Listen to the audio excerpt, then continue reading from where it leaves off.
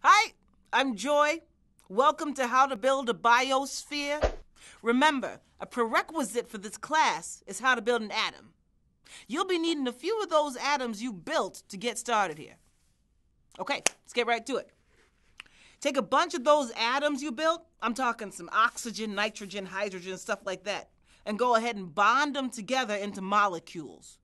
You could use some nice construction adhesive like this, but you'll save money on supplies if you just use some carbon atoms.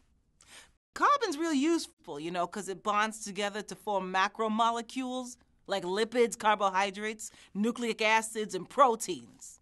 Right, so you got yourself a few gazillion molecules, like this nice protein I put together before class.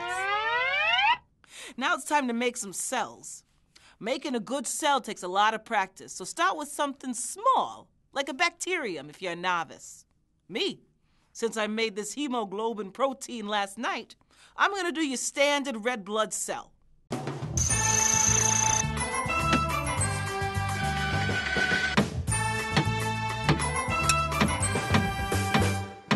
All right, check out that red blood cell.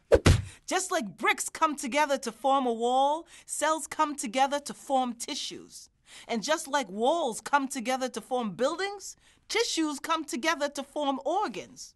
Organs that work together form organ systems. Organ systems combine, and before you know it, you got yourself a whole organism. Hey, don't judge me. It's a work in progress.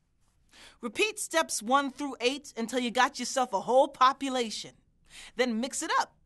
Throw in some different types of organisms to make a community. To make a full-on ecosystem, add your own non-living parts.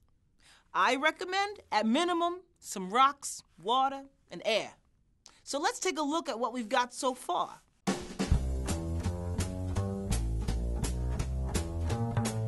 Oh, jeez! That didn't go so well for that grasshopper. Getting a good ecosystem can take a few tries. That's okay. To make a whole biosphere, you're going to need thousands of ecosystems.